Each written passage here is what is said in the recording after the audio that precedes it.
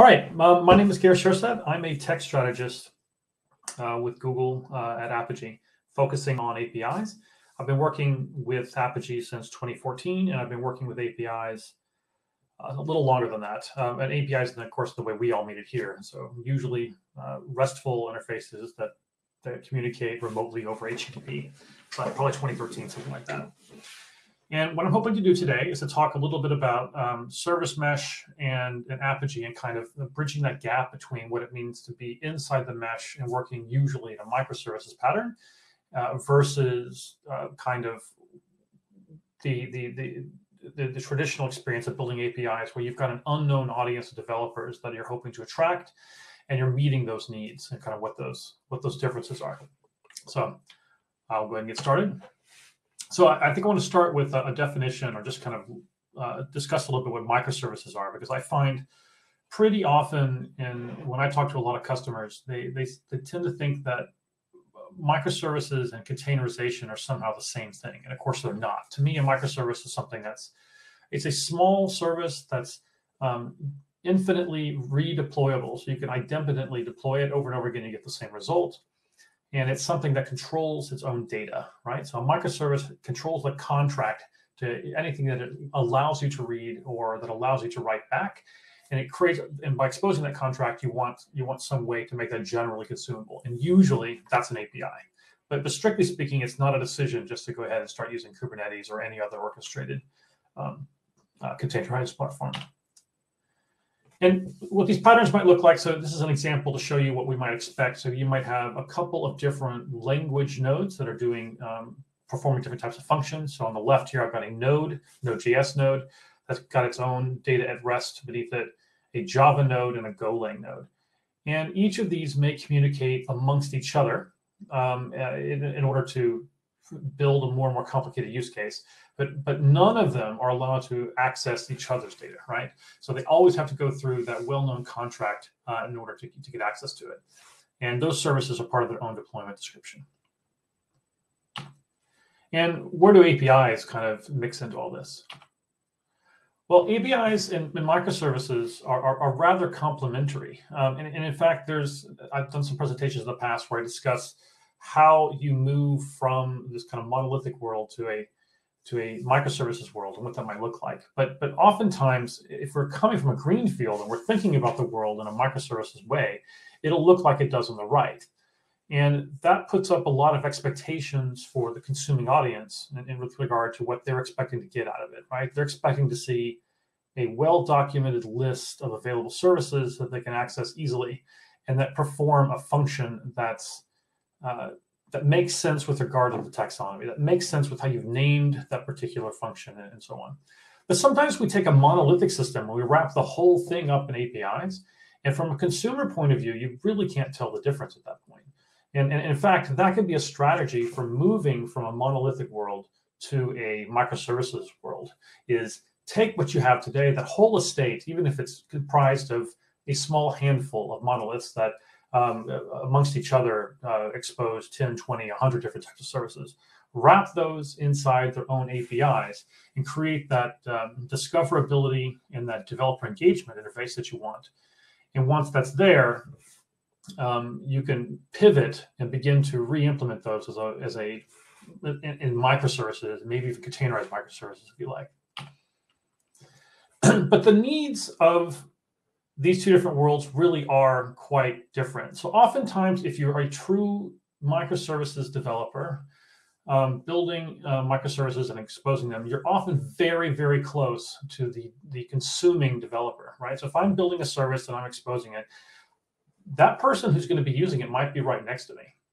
Or it might actually be me myself. So I know when I've run projects where I was developing things in a microservices fashion and building those APIs, I was building well-structured APIs that I myself was going to consume when I built my next new service, and the one after that, and the one after that. And that means that the needs and the kind of mediation requirements are very, very different versus when I create something that I expect to have at the edge, where when once at the edge, I don't know who the developer audience is. They're not as close as this picture shows me, right? And in that case, I'm going to need to create a more broadly generalizable type productized version of those APIs that's going to allow access to it. And so that means that we've got governance things to kind of take care of. So from an API management perspective, we want to have a single console for all the API management. I want to productize those APIs in a way that's meaningful to me, no matter whether they're for somebody that's really close to me, right? So myself or people in a team next to mine, or if it's a team of developers that are outside of that. Even if it means I might have different types of mediation concerns between those, I still want to be able to treat them as first-class products in their own right? I probably am interested in quota management. I might have a different quota for the internal team than I do from the external team, but I want to be able to manage them. I'm still interested in analytics, and I want some way to kind of manage all the consumption. But the mesh itself, so the actual deployment containerized engine, that orchestration engine, is managing different types of things for me. So it's keeping track of how those runtimes are deployed. It's collecting telemetry information. Maybe it's doing mutual TLS. As you'll see here, I can do canary releases. But I can also do things like A/B testing with different versions of a given application. And those aren't, strictly speaking, part of the API. It's a different type of governance that I'm going to use for that. But all these together can be married and conjoined in a system that I'm going to show you guys a little bit later. And so the lifecycle concerns kind of remain constant. So just like when we build APIs where we don't know the audience, we want to design first. I'm a strong believer that when we build these inside the mesh and the microservices pattern, we design those first so that we can start with a contract. And that contract leads us to develop, right? So that we can have, following that contract, I can start building a service that's going to match that contract. The consuming developer can begin building their service that's going to consume that contract. And we have that in place. We agree on the security constraints, and then we can publish it for wider consumability. Now, in a microservices world, these are going to probably be published internally, and I've got an example of that here a little later. But we still want to worry about scaling. The monitor and analysis abilities are going to be there. Monetization, usually not, unless you're doing interdepartmental pieces, but it's still a core piece of what we'd expect to be an API management platform. And again, we want these to be products, right? So there's different types of developers. We've got these developers that are consuming APIs and developers that are producing APIs. And on either end of those, there's some kind of product manager that's probably involved here. Now, as far as Apigee is concerned, the world really is a composition of these different APIs that you decide to package inside your own product. We don't want to see the world as an external world only addressing external developers versus an internal world only addressing internal developers. Rather, we want to see a packaging of them so that you can reuse these components any way you like, just like you would if you were building actual, tangible, physical products in the real world. Those APIs are those small pieces, those ingredients that go into that packaged product that you're building. But ultimately, how you expose them and publishing them almost becomes a marketing decision, or one done in concert with the product decision authority to kind of make that work. This creates a virtuous cycle that we can build on and iterate on to tween and get closer to a more profitable product over time. So, and all of this, again, is about developers. We want our developers concerned with building some interesting functionality off of the APIs that they're consuming, and not about trying to figure out how to use them. Now, again, inside the mesh, those mediation concerns are often a lot less constraining than the ones you might have at the edge, but they're still there. So you still want to make it easy for them to find them. You still want to make it easy for them to subscribe to them. And you want to make it easy for them to begin as quickly as possible building something interesting on top of that API so that they can, in earnest, build something useful for you. And of course, at the end of the day, we care about API management for all the things that you're probably used to, that you've heard a lot about in this conference and others, that we want to make these services discoverable. We want to make it easy for innovation and modernization of whatever you're doing to have an outside-in approach so that you can get up and moving with this as quickly as possible. And that utilization and how these services are used over time can generate reports that'll tell us how our services are working, the adoption of them, the app usage of them, and so on. And finally, if we can, we want to monetize them, right? So that we can become a kind of a platform company and really use this as a way to create a whole new revenue stream that we weren't really utilizing before. Now I want to take a minute and kind of explore what I might expect this to look like in a real world scenario. So on the left, we have a number of different types of consuming clients, third-party developers, web, maybe spa applications, IoT devices, and of course an assistant there at the top. And these are consuming APIs that are exposed at the API management platform via that gateway there in the middle. And that gateway is mediating those concerns on the far left by talking to a couple of applications on the right. So in the top case on the right, it's an older school SOAP interface. And on the one below that is some sort of monolith that nevertheless does have a more modern RESTful interface. And the mediation concerns here could be many, right? So we could be orchestrating a call combining elements of Legacy 1 plus Monolith 2 into some new, more targeted, packaged version that the RESTful clients on the far left really are looking for. But over time, maybe we decide actually those services could be really useful for some of our own internal applications as well. So we create a new version of that API platform. It could just be a logical instance, separate in a different zone of some kind. And we have an internal application that's doing the same thing. So just like those needs on the far left, on the far right, that internal application is also using the same kind of discoverability and the same kind of mediation concerns that were there for those use cases that were presumably only for outside world adoption.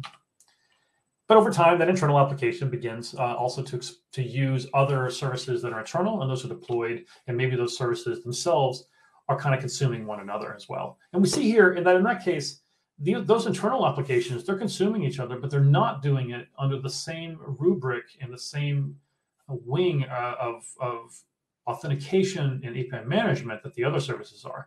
And that means this starts to get confusing. And of course, at some point, we could decide, well, actually, what we're going to do is we're going to force those calls in this sea of emerging complexity in the bottom right. We're going to force those to route back up to the API management platform that lies above it so that we can mediate those concerns. And you can do that, and that works okay. But over time, as these grow en masse, that becomes really, really difficult to manage.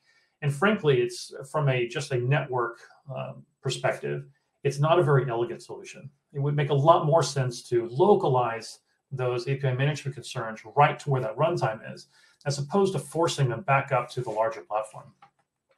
And if we want to do that, then what we might expect to do is to containerize them, right? So as I said at the beginning, microservices aren't, strictly speaking, a recipe for using containers. But using containers is an excellent way to run them. So at some point, maybe we graduate from this kind of helter-skelter list of services that are running all over the place into an organized structure of Kubernetes clusters where we're running API management enforcement directly inside that layer. And then as you see here in that case, each of these Kubernetes environments is ultimately referring back to the API management platform that lies above them, but that's only for syncing purposes. So we're submitting all the analytics information that's occurring from every bit of traffic that traverses those layers back to the API management platform. We're making sure that we're in sync in terms of the applications that we're authenticating for, that the API products that we published are the same, and that we're also publishing them as a different gateway. And that means that if we have all these pieces together, we can build an aggregated view of everything, right? So a single pane of glass for your developers to come and find those different APIs, no matter where they are, a packetized or product version of them that spans from the Kubernetes environment up to the edge API platform, if you like, and of course a tracking ability for all this over time. So you have these different types of needs, right? So as I mentioned before, for the edge, it's often a north-south kind of need, right? So we're mediating the needs of a northbound consuming audience that we might not even know. It's very focused on consumption. I've mentioned mashup. So very often you'll see that we do build these types of things where we're building a service for a developer that doesn't understand or doesn't need to understand the internal complexities of what the internal data taxonomy looks like. So there's a lot of transformation and mediation and those types of things. But inside the mesh, it's often what we call east and west. And if I'm honest, east and west is a bit of a misused term, because east-west could really mean anything. But largely what we mean here is you're not leaving runtime platform where everything else is running. But strictly speaking, as soon as I have my own service that's communicating with another service outside of my business domain, as far as I'm concerned, that's actually north-south. But we tend to characterize these, as long as they're inside of a given mesh platform, as east-west traffic. Canary rollouts, as I said, so this is where the API pieces start to blend in with the mesh, because you solve some of these kind of problems in the same way. So I might expect the mesh itself to support a canary bird rollout method, but I might do that implementation via an API. So either that I make the changes to the underlying mesh so that it can handle it by an API call, or I at a target backend system, I expose a different version of that API and I route for it on the ingress coming into that mesh. And often, as I said before, there's no need for this kind of complex mediation that you see in a lot of these use cases. And inside the mesh, at least in the mesh that I'm going to be showing you guys today, this is kind of what it looks like. So I have a given pod that I've deployed in the container. It's got a service on it talking to this proxy that's running these individual applications. And these proxies take care of the communication. So if my service wants to call service B, it no longer calls it directly. It calls it via proxy that knows how to communicate with these proxies and takes care of that for me. That proxy then can do its own enforcement based on any rules that I've created in the superseding API management platform. So if I've built an API product and I'm trying to do API key enforcement or JSON Web Token or any kind of authentication enforcement, the proxy will take care of that for me, so that I, as a developer building service A or building service B, I don't have to care about any of that coding complexity. I simply build the application as I want it, deploy it, and the underlying platform will make sure all this works. And moreover, I can surrender the productization of that to an API product manager that doesn't need to know how the complexities of any of this is really implemented. But I can still take and get all those benefits from it. And with that, I'm going to jump now and try to give you guys an overview. It looks like I got about half an hour left of what all this might look like. So I'm going to start by jumping into Apigee Edge. I work for Apigee, so the demo I'm going to be running today for you guys and where I'm showing you around is based on Apigee. The concepts, I think, span API management more generically, but this is how I'm going to be doing this. So the first thing you see in the upper left-hand corner is that I've got a list of organizations. For us, this organization is just the top-level logical container that contains all the other configuration elements that we're going to be worried about today. Usually when I run a demo, I jump into the proxy section and I show the actual runtime. But today, I want to start by looking at the products. And you'll see here that I've got a couple of products that I've updated in the last couple of hours, right? So I've got a catalog APIs, a remote service of some kind, internal mesh APIs, and external mesh APIs. And if I look at this external mesh APIs, you can see I've defined a couple things for it. First of all, I got a quota allowing 100 requests every 1 minute. It's only allowed for internal only. And what does that mean? So that means that this is a product that I'm only going to publish to internal developers. So I don't want just anybody getting access to this. And I'm allowing certain paths, and I've got some target names here, an IP address, and notably also this dev.api.evils.in address. Now that address, that host name, is the host name of my Kubernetes ingress. So I'm running Istio ingress there, and that's going to be how I get to it for this particular product. Then I've got an internal Mesh APIs product, and it looks a little different, where those target API names before had an IP address, an actual globally accessible IP address, and a globally accessible host name.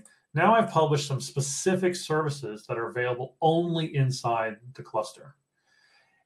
And that means that this internal Mesh API is only usable from within the confines of the mesh. I can't call this from outside. So any application that I create based on this product, so any authentication I create based on this product, is only usable once I'm actually inside the cluster itself.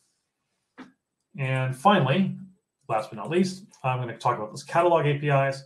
The catalog API service is one that I've built that doesn't have any of this extra complexity. So you'll see that I don't have any special paths other than the ones that are associated with the proxies, and I don't have any remote service targets.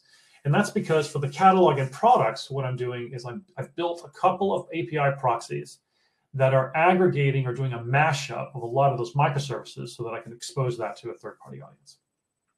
And I'll go into what those proxies look like in a minute, but I wanted to start with this product overview. So again, just a quick recap.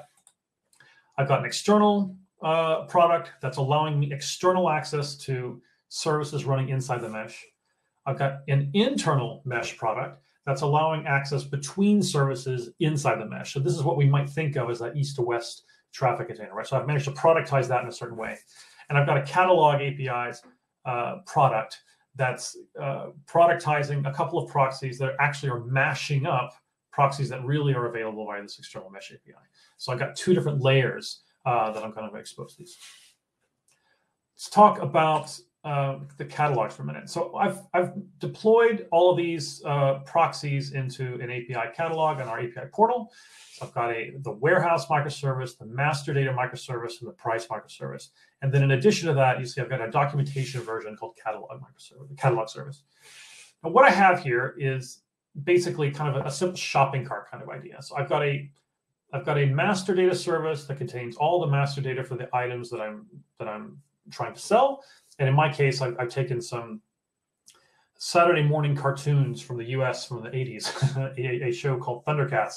And I've taken different Thundercat characters and created a fake kind of set of products that I'm selling based on that.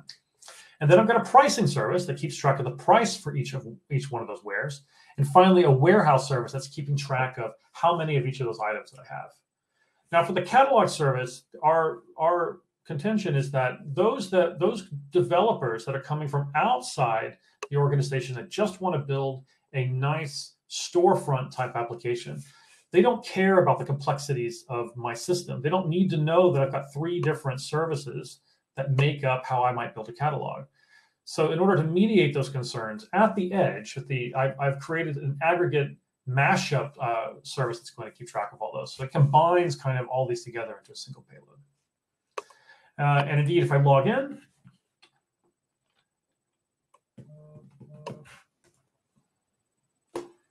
and I log in as that catalog service, we'll see that I've got an application that I've already built. And that application is called Catalog App. I've got a consumer key that I can use to make calls. I'm going to go ahead and copy that. It's approved, it's working, and you can see that it's using the Catalog APIs product. So that's that product that contains those proxies that are making all that work. So what I'm going to do now, just real quick, so I'm going to jump back, go to API proxies. Let's go look at this catalog service. Go to develop. I'm not going to do a super thorough review of how exactly everything in Apigee works, but I've got a proxy endpoint section and a target endpoint section. With the proxy endpoint, I mediate how consumers of my API work. The target, I mediate how Apigee talks to whatever the backend is. So we can see here, if I look, that I'm talking to a backend, and then I'm aggregating through these policies, these service callout policies. I'm adding additional calls so that I can do more and more work. And then I have a JavaScript function to kind of parse it all together, and I've got a cache function there. What I'll do is go to trace, I'm going to start the trace. And what I'm going to do now is I'm going to jump into the API view again, go look at the catalog service and view that documentation. And we'll look at this catalog service. You can see it's calling EMEA POC15 test. So it's actually making a call to the Apigee endpoint. Let me zoom in here a little bit. So I'm going to authorize that, send it the key, right? So that's the key that I've associated with my own application. And with that done, I'm going to try to execute this. And we'll execute it again. We got back a bunch of stuff, right? So we can see here, it made a call, it got back it got a payload back from that service. And if I look, we can see I made an options call. I had a brief failure trying to contact the backend while the cache is warmed up. And the second time it worked and it went through. And if I hit this again, it comes back faster now. And we can see that now I'm getting 3 or 4 because the content hasn't changed and my cache is actually returning that really, really quickly. So what I did is I identified, based off that key, who I am, right? You can see the client ID I sent him. I now know which application it is. I can see the developer email associated with it. So I have all this information available to me now based off this productized version of this API and the fact that I've used this key enforcement to kind of grab all that. And this is kind of the traditional use case that we expect to see when we build these kind of things. Okay, I'll stop that. And now I'm going to jump into the console for a minute and try to show you guys some of that. So what's happening behind the scenes is I've got this Kubernetes service. So first of all, I'm going to use a alias for kubectl. And kubectl, if you're not familiar, is just a command line tool that's going to allow me to get an overview of what my Kubernetes environment looks like. So it allows me to execute commands on my Kubernetes cluster and to read from it, to make changes to it, to delete things from it, and so on. And so what I'm going to do is let's get have an overview of the nodes that I have deployed at the moment for this Kubernetes environment. You can see I have quite a few of them. So I got two different node pools. So I've got a pool called Shiny Pool and a pool called Cluster Pool. And these pools are deployed on Google's Kubernetes engine and are used to host all the containers that are deployed. So when I create a spec version of any of this, it deploys automatically. The Kubernetes scheduler makes it run for me, and the Apigee rules that I'm associating with it are doing the API enforcement. I've got some namespaces. So I've got a namespace called Apigee, Microservices, Mongo, and a bunch of other default ones. And what these are doing are kind of creating a namespace wrapper around any of these runtimes. So if I look at Mongo, and I get a list of the pods, you see I've got a Mongo database running there. That Mongo database is what's actually housing all of the product information I showed you guys a few minutes ago. If I look at my services, and I get a list of pods, you can see I've got warehouse service, client service, price service. I've got a bunch of these different services that I showed you guys a few minutes ago that are all aggregated in these products.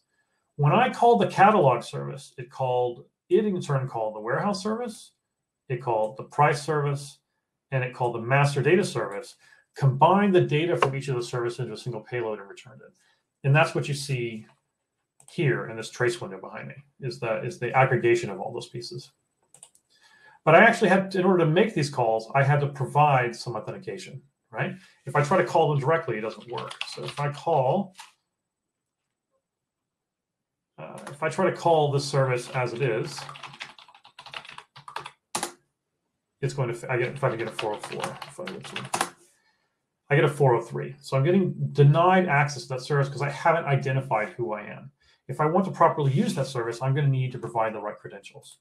And that's what this service is doing here. So if I go into apps, and instead of using that external application that I used before, I'm going to grab the internal app.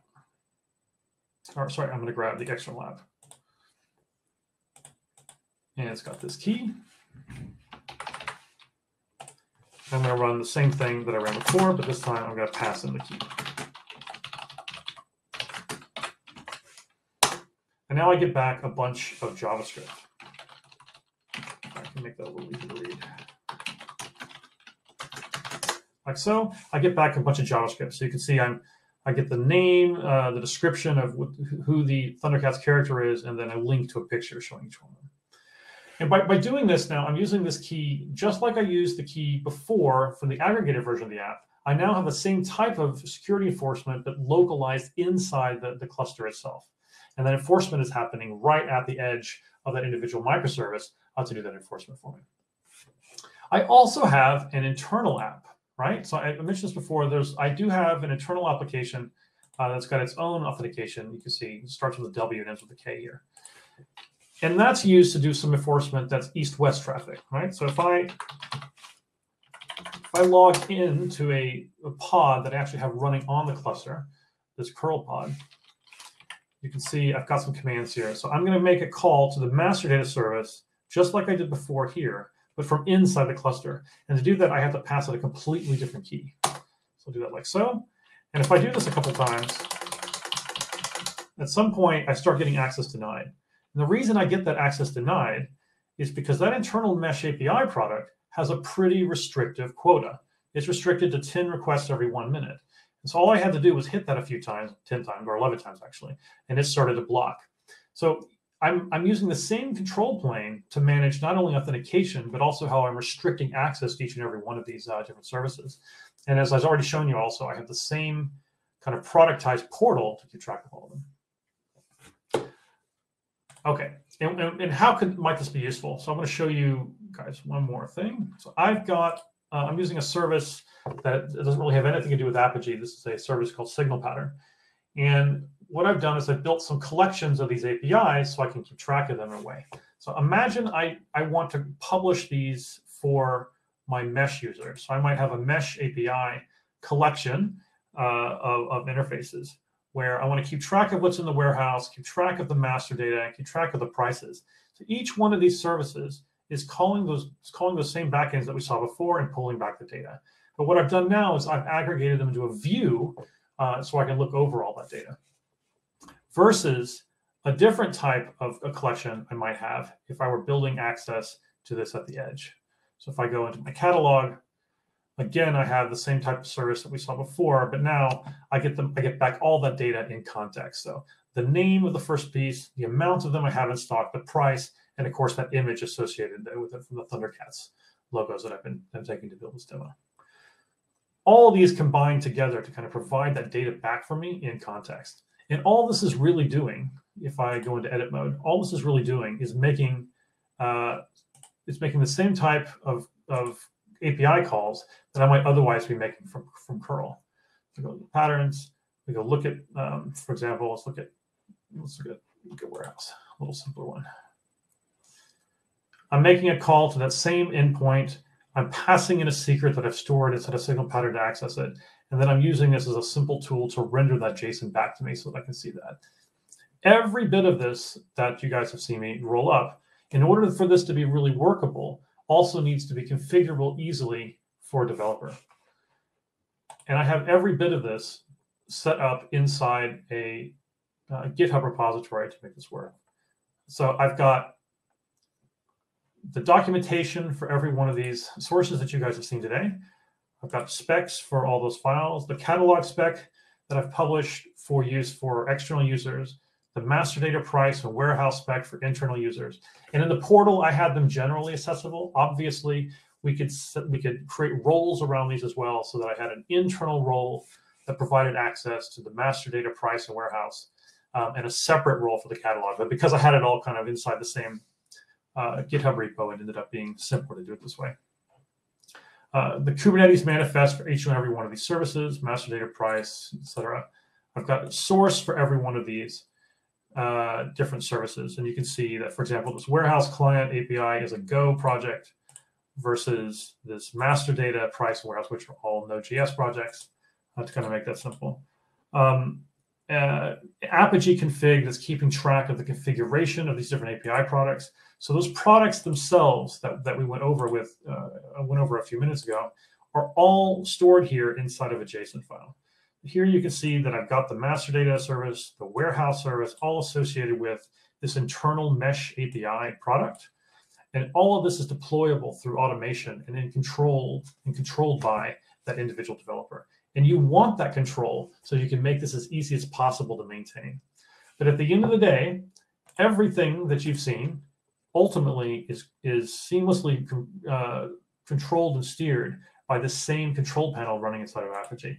So if I go into API metrics and I look at just a quick proxy overview on performance, we're going to see that I've got a lot of different proxies that have been accessed today.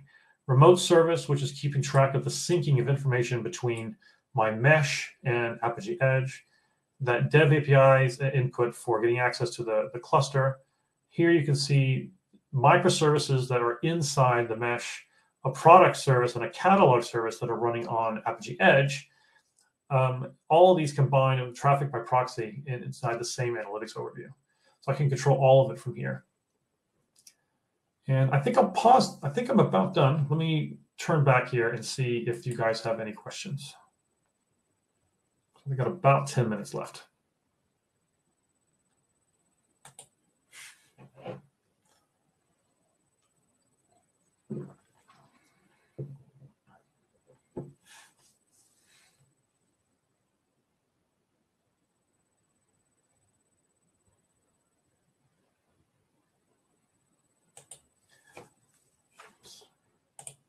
Well, I don't see any questions so far, but let me just kind of try to recap what I was trying to get across to you guys here today. Microservices and mesh computing still rely very heavily on APIs, and APIs are kind of the language and the contract mechanism to make a lot of this work. It's not the only way to do it, but it's certainly the best way if you want to have a tractable consumption model over time to make these services generally consumable. But you still have needs at the edge, right? So you still have, the edge was so important that we named our product after it. That's why Apigee's premier product used to be called Apigee Edge.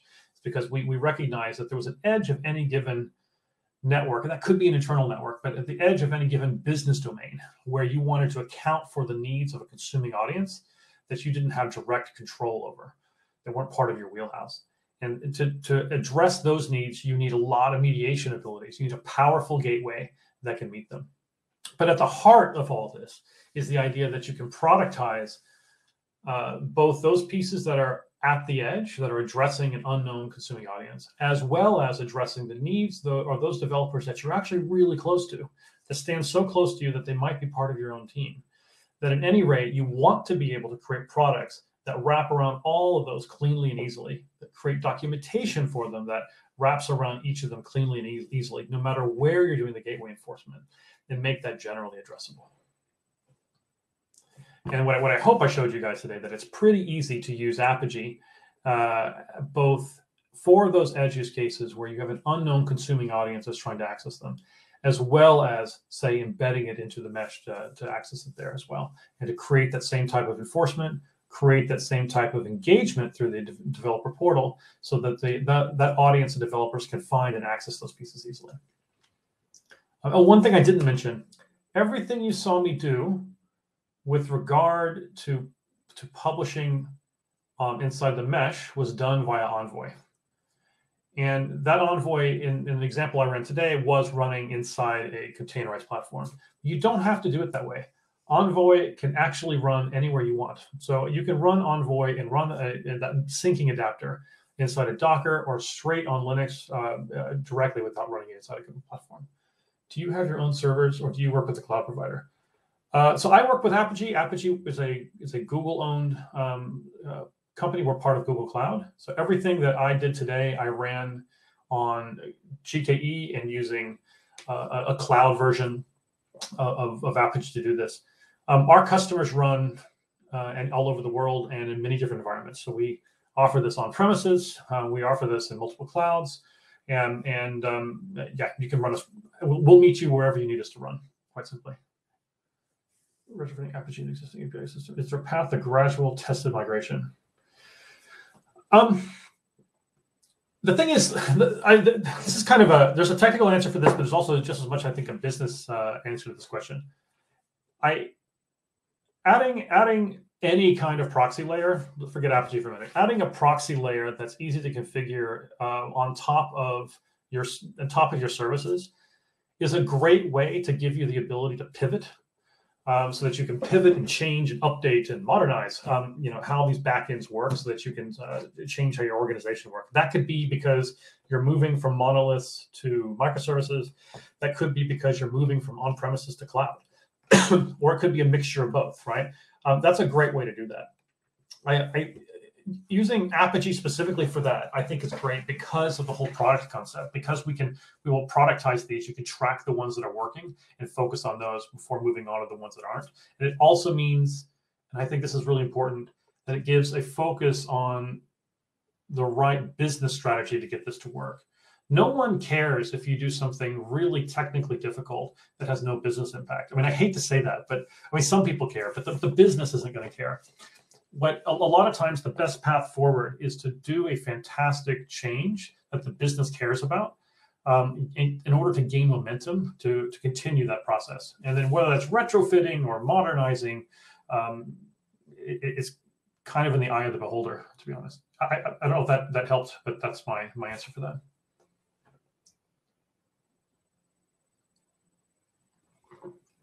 Okay, great. Well, I'll be here for a few minutes. I'm seeing if you guys have any other questions. If not, thank you very much, and have a continued great conference.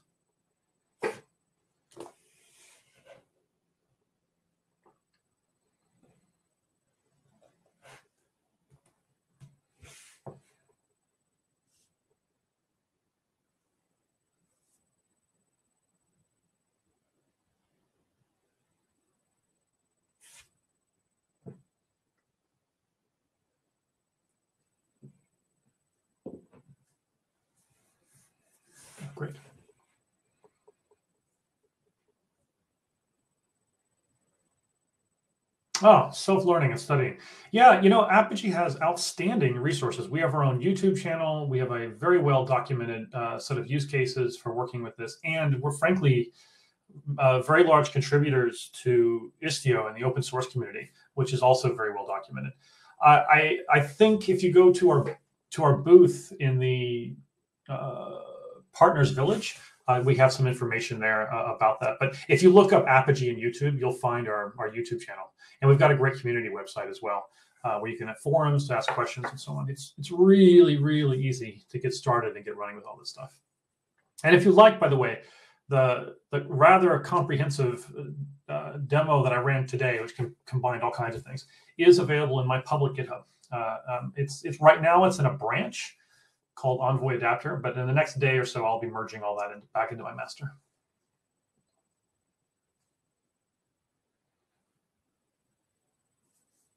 Sure, my pleasure.